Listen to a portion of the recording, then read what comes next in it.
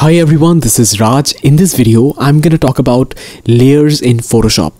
This is a very important topic, guys. So stick around with me and let's quickly get started with today's video.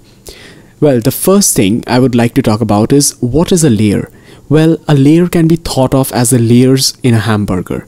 Now, this is a very good example which was stated by a YouTuber. I'm very sorry, I really don't remember the name of the YouTuber, but he explained this very nicely that layers can be thought of as the layers in a hamburger.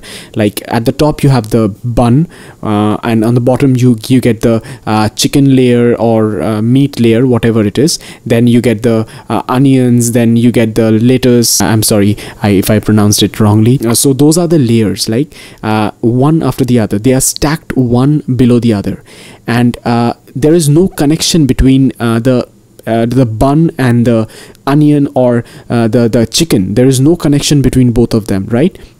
You can surely have the bun first. You can take up the bun and you can have it, and or you can take out the onions and you can have it separately. So there is no connection between both of them, right? So they are stacked one after the other. Similarly, in Photoshop, the layers are stacked one after the other, and one layer does not have any connection with the other layer. But you can surely link those layers, but that is a totally different scenario. We are talking about layers. First, let us understand what is a layer over here. Now, at first, when you open up Photoshop, you get to see this background layer, right? This is also a layer which is locked. If you carefully look at the right side of this background layer, there is a lock icon which is being shown, and this symbolizes that this layer is locked. Whenever you find this lock icon wherever in this layer panel, we consider that layer to be locked, right? There's another icon which is the eye icon, which you can see right over here, eye button. This is also an important part of the layer, right? I will explain every single thing in depth. Just stick around with me, right? Now, one thing I would like to talk about is if you don't find this layer panel, let's say you're not getting this layer panel, no need to worry. You can go to Windows, and under this you get this layers option. The shortcut is F7, right? So this layer panel will pop up. Okay, now you can dock it over here anywhere you want. Now let us get deep with the layers panel, right? Now here you get the background layer which is locked. If you click on this lock icon, this background layer will get unlocked and the name background will go away, and you are left with a layer 0, which is named as layer 0. The background layer's name has been changed to layer 0. Now you can do what? You can turn on and turn off this eye button, and this will take away all the contents of the layer, and you will be left with a blank transparent background. Now, there's another thing to note. If you see this checkerboard kind of pattern, then that layer is considered to be as a transparent layer. This is a very, you can say this is a symbol of transparency. In Photoshop or any other software, this checkerboard pattern is considered to be as a transparency of layer, right? This layer is right now transparent layer, considered to be as a transparent layer. Now I will talk about transparency in the course of this video. Stick around. Okay, now let's turn on the eye button. Now this layer is visible. Now you can again lock the layer by clicking on this lock icon over here. It will lock the layer, and it will you cannot do anything in this layer right now because this layer is locked. If you unlock this again, you can move around all the items of this layer, right? Let's undo and go back. Now I will prefer you not to mess around with the background layer, but there are conditions where you need to mess around with the background layer, but that is not the course of this video. At first, you need to understand what is a layer.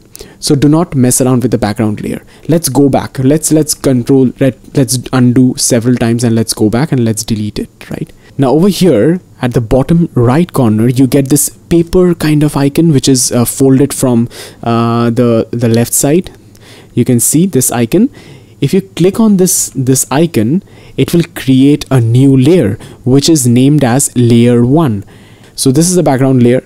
Now to create a new layer, as I said, you click on this icon and it will create the layers. You can create as many layers as you want. You can create infinite layers, right? And if you want to delete the layers, you can select all of the layers. Now how to select it? Click on the first layer, press the shift button and click on the last layer. This will select all the layers in the lot. You can drag it and leave it in the bin over here, this one, right? This is the bin icon. You can just drop it over here, it will delete, or you can simply select all the layers and press the delete button from the keyboard. It will delete all the layers, right? Now let me create a layer. Click on this button, it will create a layer. Now let's select the brush tool, press B to activate the brush tool, and I have already set a foreground and a background color. Now I'm going to click once and this will create this blue color. Now I want to create another yellow color. For that I will press X to bring the yellow color in the foreground, because the brush will paint with the foreground color. It will not paint with the background colors, right? The foreground color is yellow, and I will dab once. It will create this yellow color over here. Now look carefully. Now I will press V to activate the move tool. Now what I'm going to do is, let's say I want to move this blue color and I want to place it exactly on top of this yellow color, or maybe I just want to move this blue color anywhere, right? Now what I'll do is click on this blue color and I'll try to drag it. See what happens. It moves the yellow color as well. But I don't want that. I don't want the yellow color to move. I just want the yellow color to stay wherever it was. But how can I possibly do that? I cannot do that, because you know why? Because both of them are in the same layer. So we cannot move any particular color or any particular circle over here. If we try to move the yellow, the blue will move. If we try to move the blue, the yellow will move, because both of them are in the same layer. Now that is a very big problem. We don't want to do that. Now how to overcome that problem? Well, that's where we take new layers and we separate stuffs in the different layers so that there is no connection between the two layers. So if I take a new layer 2 and let's take another layer, let's name the layer 2 as yellow, and let's name the layer 3 as blue, right? It's very important to name the layers in order to organize. Double click on the layer 1. It will allow you to change the names, whatever name you can put in, and hit enter. It will give that name to that particular layer, right? Now this is the yellow layer and this is the blue layer. Now let's momentarily hide this layer. To hide it, click on this I button. It will hide all the contents of the layer. Now this layer is still there, the contents are still there, but it's hidden, and you cannot even mess around with that content, because that layer is not active right now. That is, the eye is not on, so that means the layer is not active. If you again click on the eye, it will active the layer and you can do whatever you want with that layer. But for now, let's close the eyes, right?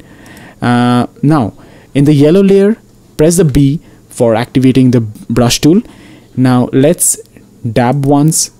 It will create the yellow color. Now instead of painting with blue over here in this yellow layer, I will go to the blue layer, click it once, and I will paint it in the blue layer, right? Now if I select the move tool, now if I want to move the blue color, I can surely do that. I can move the yellow color separately, I can move the blue color separately, because both of them are in two different layers. We can do anything we want, right? Now there is an interesting thing to note. Let's say I have this yellow color. Let's say I want to bring this yellow color at the top of this blue, but as soon as I try to bring it, it's going below the blue color, right? Now this is happening because the layer yellow is below the layer blue over here. Now this is where the hamburger concept is very useful. Think of the blue color as the bun, which is at the top, right? And yellow as let's say the chicken layer, which is at the bottom. So if I want to bring the chicken layer on top of the bun, what will I do? I will just grab the chicken, take up and leave it, and it will come on top of the blue layer, right? So now the blue layer is at the bottom and yellow layer is at the top. If I want to bring the yellow layer again to the bottom, so just grab it once, drag it, and when you see this blue color highlight, leave it and it will go at the bottom of the layer blue. So now the yellow layer is at the bottom of the layer blue. This is where layers come very handy. This is like this, you can do a whole lot of different stuffs. Now this is a very simple example which I'm showing you right now, but when you will create a composition, you will bring several objects over here. You will have to bring several pictures, several effects, and all those stuff. So you have to do a lot of things, and that's the place where layers will come very handy. You will be able to put different effects in different layers, different objects in different layers, and you will be able to create the composition. But think of if there were no layers, so you probably will have to erase it and you have to do it several times. Now it's not possible, right? It's very difficult. It's only possible for a painter to do that, right?